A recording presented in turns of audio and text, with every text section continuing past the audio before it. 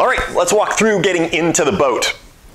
There is a simple connector here. It's a twist-off connector. That front rigging line comes off.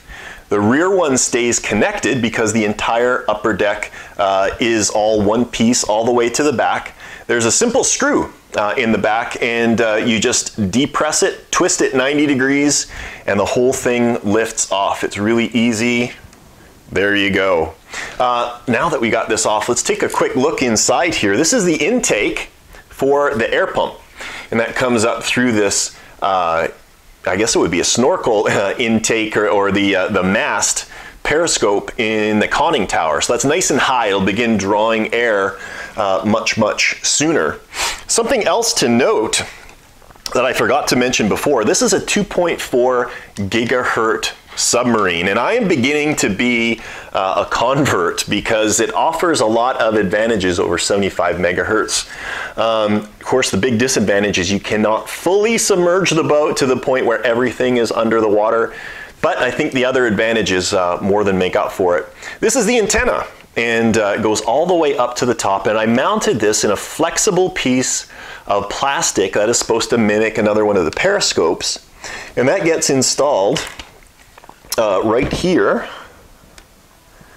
in the top, pushes up and through, and now you've basically got another periscope in there that's housing that 2.4 gigahertz antenna, which means you can submerge all the way up to here without losing signal for the boat. So I'm just going to go ahead and pull this back out again.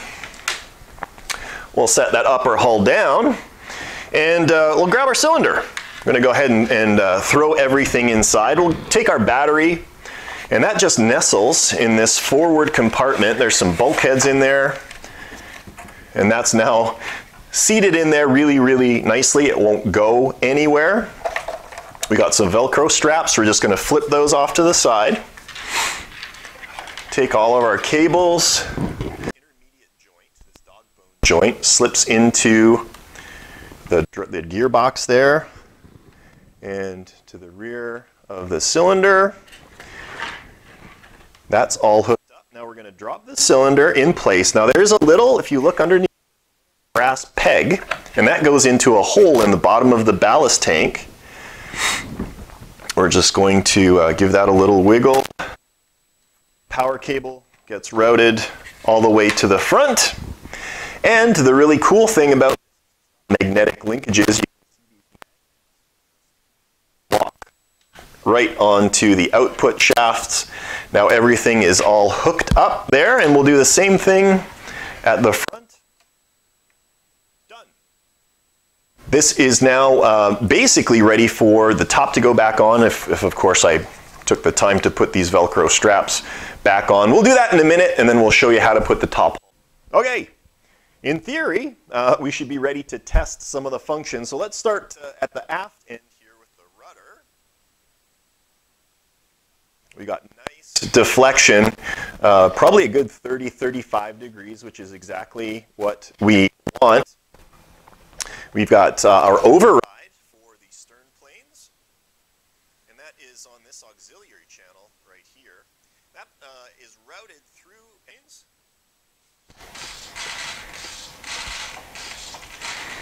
And of course our throttle. That is nice and smooth. You know, I've mentioned before, a true mark of a good drivetrain is the fact you'll be able to run it at very low RPM.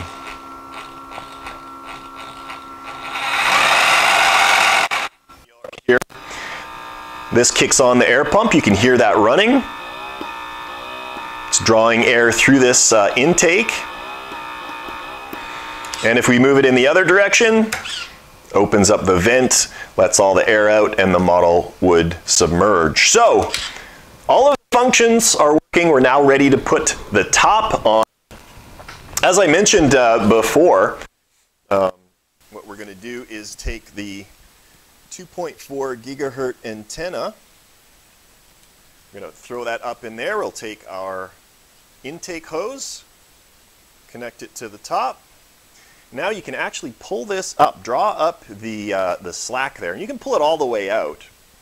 And set the forward end in, draw up that slack. Now that that's seated, you just kind of push it back down. That's all set to go, and the only thing left to do at this point is put that screw back down there. It locks everything in place. Attach the forward rigging back to the tower there, and we're ready for the pond.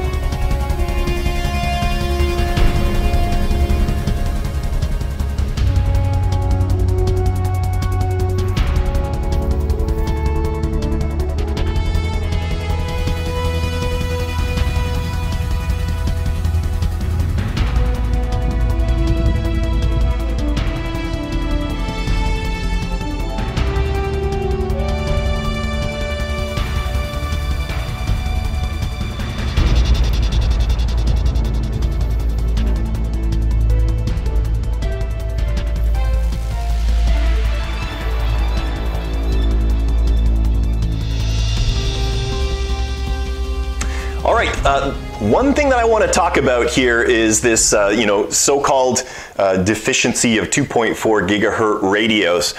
In practical application, what I've found is there is absolutely no reduction in enjoyment in operating the boat, and it actually forces you to be a better sub driver because you want to make sure you keep that periscope above. Now, if the periscope happens to drop below the surface of the water, you lose signal. But the advantage to this system is you can tell it what to do when that happens. And in this particular case, I'm going to show you exactly what happens. I'm going to simulate that by simply turning off the transmitter. So it's going to happen almost instantaneously. So as soon as the boat loses signal, I've programmed it in such a manner that the throttle will set itself to about 30% forward, so it'll retain a forward movement of the boat. Bow planes go to full rise, stern planes go to full rise, and the boat brings itself back up to the surface, antenna comes back up, signal is regained, and you simply go back to driving your boat as though nothing happened. So it's actually really slick. I'm going to show you how that works right now. I'm going to turn it off. And there we go. We've got full rise on the planes, 25% throttle, full rise on the stern planes.